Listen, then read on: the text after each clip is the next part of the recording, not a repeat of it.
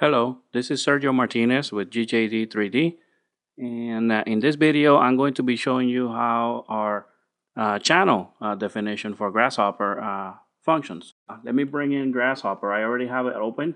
I'm going to slide it in here. I already have the definition open, and all I have to do now is begin to select the different components. Notice select the 2D curve channels path. So I'll select that component, right click, set one curve, and pick my curve right there. Then it's asking me to select the surface for reference. So I'm going to set one geometry. There we go. And now it's asking for the reference stone. I'm going to set one geometry, pick my stone. And then the next step is the actual cross section for the channel. So set one curve and pick the channel. And there we have the channel is started. Now let me find over here. See right here, do not preview the stones. Let me change that. Now I can preview the stones as box tracking, or I can preview the stones full tracking. There. Now the distance on the stones here, if we notice, goes to 0 to 0.3. So I'm going to right click this this component here. I'm going to edit, and I'm going to make my minimum value just like put this to 0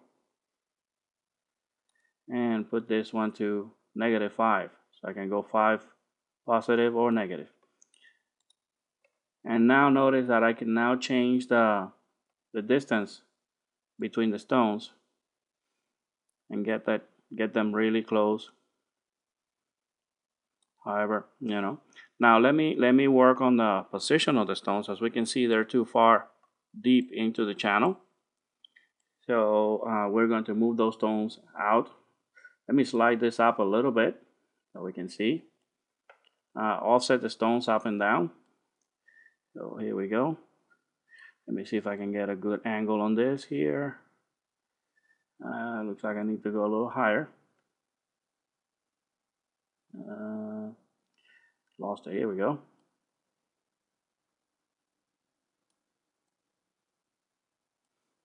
Just a little bit. Oh, I'm clicking on the wrong thing. Here we go.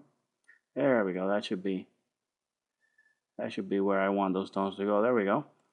Now notice that this channel is being cut. It's got squares here to cut. We're going to work with those later. We're going to move them down to have small little gallery cuts here on the side. Now let me continue working with the position of the stones. I need to move the first stone the other way. Here we go. And I'm going to move that all the way right up to the edge. A little bit more, and just a little hair more. Right there. So that's right at the edge. There. And let me see what I got over here. Now I'm going to begin adjusting the distance between the stones. Oops, too much.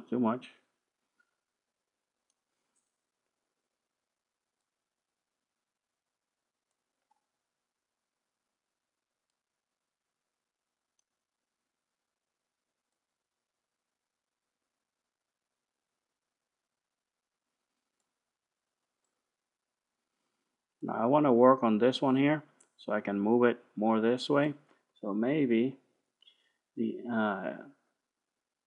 the start of the channel here. Oh, the other way. Oops.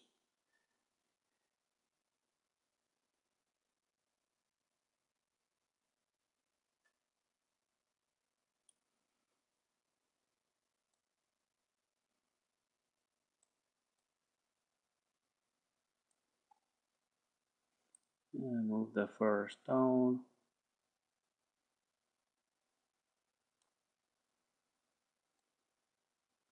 There. And then now over here, Notice that my stone is sticking out a little bit at the end over here, so I can adjust that. So extend end of path, start of path, or extend the start of the path. So I'm going to extend this a little. And oops, too much. Ooh. Let me double click. Probably better if I do like a 0.5. Let me see what it's looking like on the top. There we go. And now can I adjust back a little bit? So this is a lot of adjustments here, back and forth, until you end up with exactly what you're looking for. Let me move this first stone back. Nope, wrong way.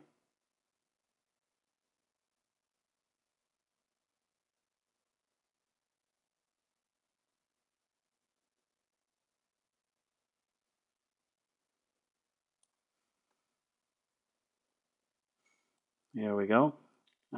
There, and I can there. So now we have the stones in place, more or less the way I want them. Now I don't want these holes to be capped, so I'm going to move those holes back in here and then change them slightly. So let me come over here. Here are the rectangular holes, and I can move them up and down, and I'm going to change their size. There, and let me move them down.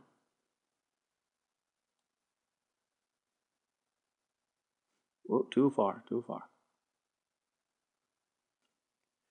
So as you can see, you can configure your channel. Notice that it's got this cone here.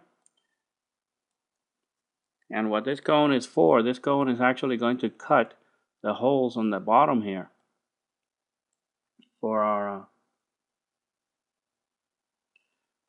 stones, to get light into the stones. See, we can see them now. And now we can adjust them. I'm going to move them down. And I'm going to reduce the radius. There we go. And then you have here the option to Boolean or not Boolean. So I'm going to keep it to go ahead and do it. Now I'm going to use this one here to cap. See, select the only one that's orange. I'm going to right click, set one curve, pick that one, and notice that I now have these rectangular pieces. So what I'm going to do is I'm going to switch here to outside and create a small little block there for capping that end of the channel.